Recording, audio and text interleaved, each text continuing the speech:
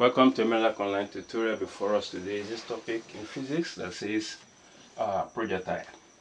Alright, in this video we'll get to understand this diagram,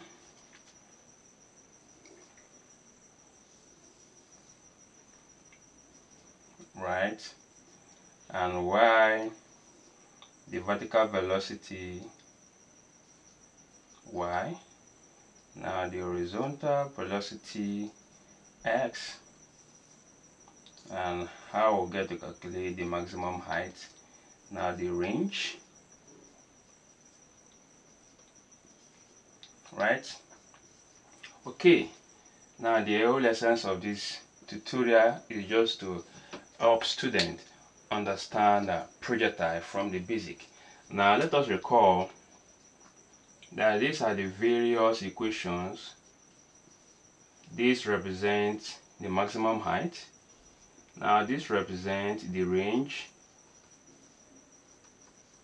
and this represents the total time of flight. Now also this represents the velocity at the vertical velocity, while this represents the horizontal velocity. Alright, from this diagram, we get to derive all this. Now the whole essence of this tutorial, as I said initially, is to help us understand projectile and how all these equations are being derived. Alright, now let's start. Generally, a projectile is a term given to a body that travels parabolically. Now this is just a parabolic movement in a plane. Now probably a stone is being thrown, it travels this way. Now for instance, let me say a young man threw a stone. Now the stone travels this, right. Now this is actually the plane under which this body travels, right. So now this diagram is what we want to analyze here. Okay, all right, let's get started. Now let us understand. Now when a body is being thrown like this, that's under projectile. Now we have two components that we need to resolve here. First of all, the vertical component and the horizontal component. Now for instance, as this body travels, now these are the two components acting on each of this body.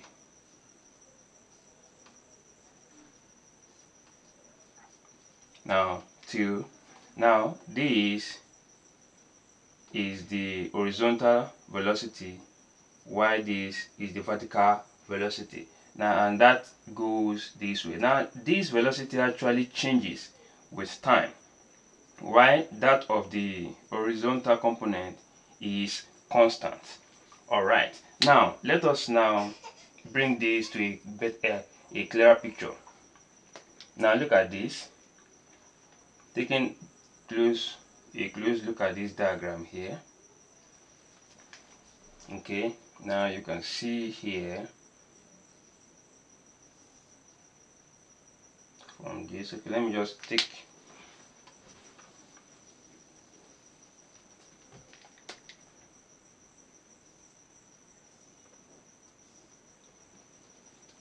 now this is the horizontal velocity, this is the vertical velocity.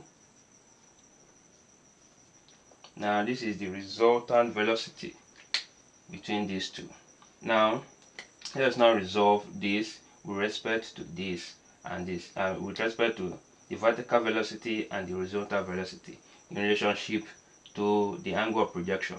Alright, now from here, let us recall from the trigonometry rule, Pythagoras, trigonometry rule, yeah, SOHCAHTOA. Now relating theta with the vertical velocity and the resultant velocity here, you can see that this is the opposite, this is the hypotenuse, and this is the adjacent. Alright, now from here you can see that opposite and adjacent. Remember, this is what's sine. So we can now say this is sine theta now equals to the opposite. That is the vertical component of the velocity over the resultant velocity. So from here now, making V the square of the formula, we can now say that V equals to U sub y, that is the vertical component of the velocity, sine theta. So this is the vertical component. Vertical component. Okay, now the relationship between the horizontal component of velocity and the resultant velocity here, we can now say this is adjacent hypotenuse, that will be cos theta u sub x over v, and making v the square of the formula, we have that v equals to ux then cos theta. Now this is the horizontal component. So we've derived this, right? So I believe this is clear. Now let us now move to the time. Yeah, the time. Now for us to resolve the time, take note that this body travels in this format, right? So we need to consider the velocity, the vertical velocity. Alright, and let us recall from the equation of motion that v equals to u plus or minus at, right, where v is the final velocity, u is the initial velocity. Now the positive sign here indicates that acceleration is in line with gravity, while this is opposite, that is acting opposite to gravity. Alright, now like plugging in this equation and in relationship to projectile here, now we'll get to understand that our v becomes 0, final velocity, because the body travels vertically. Now let us represent our a here as negative g, now because it's acting against gravity. Okay, alright, and our time still remains that. Now about our u here, since we are taking the vertical component of the velocity, so here we have this. Okay, so here we have, so this will be the vertical component, that will be u sine theta. Okay, alright, now plugging in all this to this, here we have that 0 equals to u sine theta, right, then negative gt. Now making t the subject of relation, now we can now have it that it will be gt equals to u sine theta, then our t equals to u sine theta over g. Alright, now this is actually the time taken for this body from here to this point, right? Now the total time of flight, that is from starting from this point till this point here, you can see from here to here is actually half of the whole time of projection. So, and as such, our t here will now become, that will be 2 times of this. That will be, so our time of flight will now be 2 times t, which will give back to t equals to 2u sine theta over g. Now we've derived this. Okay, alright, so let us move further, and the next one we'll be deriving this time around is the total time of flight. Now for the maximum height, now take note that at this point here, this is the maximum height of this projectile. So at this point here, v is 0. Now let us recall from one of the equation of motion, v square equals to u square plus or negative 2as, where s is actually the distance, or can also be taken as a displacement, but here we'll take it as the maximum height. Now, since it is a vertical, we'll make use of the negative sign. So here we have that v square equals to u square minus 2. Then our acceleration here, sorry, our a here will actually be what? And this negative is actually this one. So we have it this way. Okay.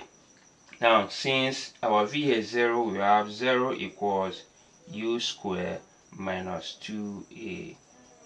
Now, take note that since here we are resolving with the vertical component, so this equation here becomes 0 equals to u sine theta all raised to the power of 2 minus 2gh. Now, solving this, this becomes 0 equals to u square sine square theta minus 2gh. Alright, now bringing this expression to the left hand side, it becomes 2gh equals to u square sine square theta. Now, making h is already a formula here, so we have that's dividing both sides by 2g. So our h here becomes u square sine square theta over 2g. Okay, so now we can see we've gotten this. All right, now let us now move to solving this. Now let us also recall from the equation of motion, the one that's sorry. First of all, let us take note. This is the range that from here to here, which is probably the linear distance, right? Now let us recall that SUT plus or negative 1 over 2 AT square. Alright, now with this, S will be represented as R, right? And our T here, so our T, okay, our A becomes G, right? Alright, so and as such also, take note also here that now this is the horizontal velocity. So our horizontal velocity here now becomes u.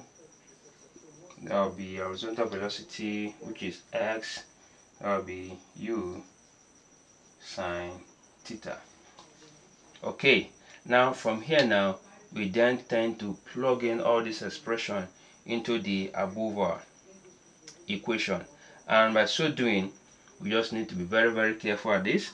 Okay, so at this point here now we see that S now equals ut now plus or negative 1 over 2 at square. Now from here we get to understand that the velocity here, the horizontal velocity here is actually constant, and as such acceleration will be 0. So here we have that plus or minus, if the whole of here is 0, then we are left with SUT, right? Okay, now our S for acceleration, sorry, let me then, since this is the horizontal velocity, so here we plug in this. So here we have u cos theta now times, now our t here, take note, is actually the range, the distance from here to here. So we'll be making use of time of flight, total time of flight. So plugging in t for this expression here, we now have that 2u sine theta all over g. Now multiplying this expression together, here we have that this is 2u square then sine theta cos theta. Now if we were to rearrange this, okay, over g, if I have to rearrange it, this will be r equals to u square to 2 sine theta cos theta, then all over what? G. Now according to the trigonometry law, this sine here will give us, so here you have u square then sine 2 theta all over G. Alright, now let us recall. Let me quickly solve that here so that to give you a better understanding. Now this